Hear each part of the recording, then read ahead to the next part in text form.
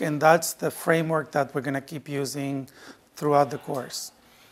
The thing is that this is not a static framework.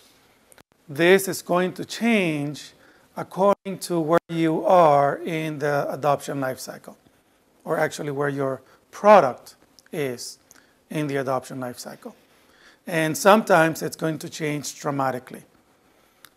So I want to go through the adoption lifecycle today and then revisit how to change everything from positioning to pricing to distribution according to the lifecycle. Okay? So, in day one, I started with this, meaning there are a lot of changes that are going to come to the main frameworks depending on where the product is in the life cycle. Okay? Sometimes you love the customer, sometimes you ignore the customer, and so on. It's pretty interesting. So let me start with innovations. Before we even get into technology, I want to talk about innovations and how innovations go through their diffusion pattern. And this is you've probably seen this many times. This is called the adoption S-curve because it looks like an S. And you have percent adoption and time.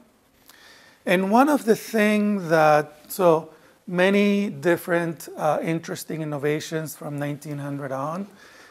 And what you can realize is that, look, for instance, at the telephone. It took the telephone from 1900 to the 1970s, about 1970, to get to 90% of the market. That's a long adoption curve, right? Look at electricity. Electricity had a steeper curve, but it took a while. It took decades. The fridge had, very steep curve in the 30s, pretty much in 40s, and so on. But one thing you can realize from this map, which is the curves are getting steeper and steeper and steeper, right? Look at the internet. The internet went from 0 to 90% in less than 10 years.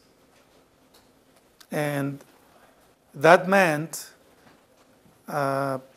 basically putting together a whole infrastructure. Now, this is in the US, okay, just in the US market. Layout, fiber, layout, basically it was the whole infrastructure in less than 10 years. Trillions of dollars in investments and so on, right? So let me talk about diffusion of innovation. And the first thing that I'm going to say is this. Diffusion is accelerating, which is good news and bad news.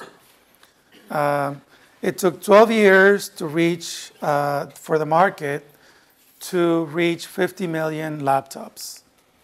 It took 7 years to reach 50 million smartphones. And it took 2 years to reach 50 million tablets. This is hardware. Now in software, Web 2.0, it takes days. I'm not talking about years, days or weeks. I mean, it took Instagram no time to achieve 50 million. It took, Facebook no time. It took, a lot of these companies, Pinterest, has been adding like millions every day. So these curves are getting steeper and steeper and steeper, which means that there is less room for mistakes. That's what it means, okay? So from the venture capital investor community, to them, when they invest in 100 companies, which is not uncommon, it's statistically okay for most of these companies to fail. If you're the entrepreneur, it's not okay, right? It's not okay. And chances are that, because of the adoption life cycle getting quicker and quicker and quicker, the good news is you'll know faster, whether you fail or not, right? And I would say I prefer that than a slow death.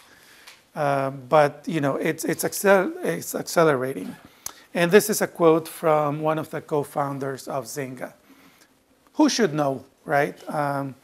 They went from zero to, basically IPO and multi-billion-dollar valuation in no time, basically. So let me start with defining innovation. Does anyone know when and where the diffusion of innovation model was created? Anyone?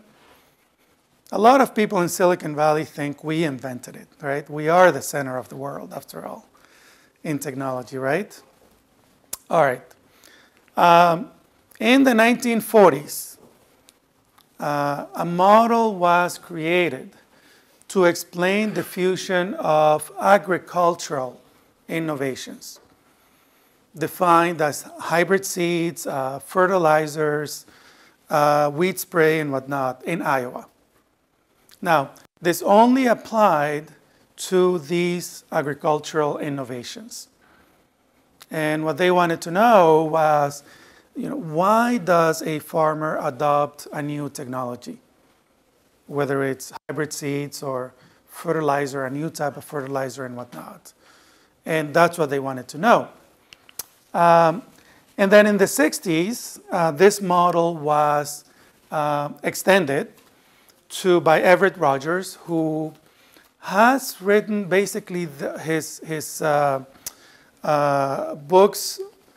He has updated them every 10 years or so, and they're basically the best books about diffusion of innovation, period. Okay?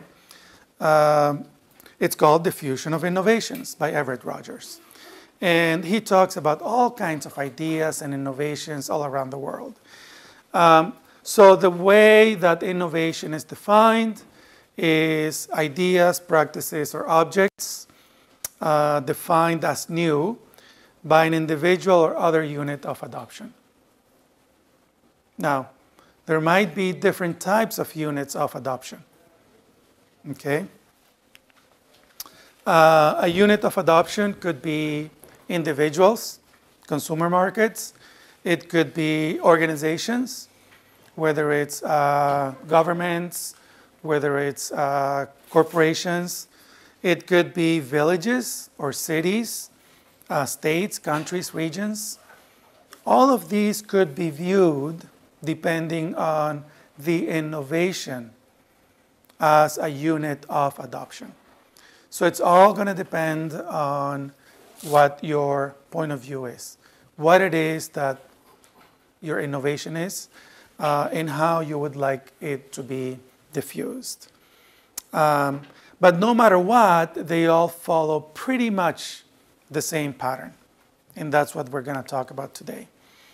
And when we talk about innovations, of course, we're going to focus in the course on technology, whether it's high tech or clean tech. But in fact, there are all kinds of innovations, and they're all around us, whether we see it or not. Social innovation, whether it's clean water programs, smoking reduction, and so on. Policy innovations, that's not a contradiction in terms. There are policy innovations once in a while. Financial innovations, and for those of you in clean energy, there are a lot is predicated on policy and on policy innovation. So one of the most interesting policy innovations, it's also a finance innovation that has come out of California lately, is called Property Assessed Clean Energy, PACE. I'm just going to publish an article about that tomorrow in my Forbes.com blog about how California cities, so in this case it would be California cities who would be the units of adoption, how California cities can meet the million solar rooftop and the 12 gigawatts of distributed energy by 2020 using this PACE innovation, right? Transportation innovation, electric vehicles, energy innovation, solar, air conditioning, for instance, technology innovations, and so on, right? So again, all of these types of innovations would follow the same adoption pattern. And so I wanted to start with a big picture just because. It's not just about technology. I wanted to give you a bigger overview. And in terms of innovation, there is a continuum. There is radical innovation, and there's incremental innovation. And it's a continuum. But if you look at the two ends, a radical innovation means that it's radical. It's 10 times or more better, bigger, faster, smaller, cheaper than whatever it is on the market. Okay, that's called radical innovation. Now, incremental innovation is an improvement on a well-defined idea or technology or product. That's the 5% improvement in router speed. That's the 10% improvement in the sharpness of television, and so on and so forth. So basically, it's adjusting. Now, most innovation happens in here, okay? While we talk mostly about this, most innovation actually is incremental innovation. In solar, even, it's been incremental for 40 years. 7% per year, 10% per year, and so on. After 30, 40 years, it makes, for a radical kind of breakthrough and so on. Okay? So radical means that it's based on, something that the inventor or the entrepreneur hopes will create a new market. Okay? And the thing about it is that there is no usage. So if you come up with something that's radical, by definition, there is no data on the market. Okay?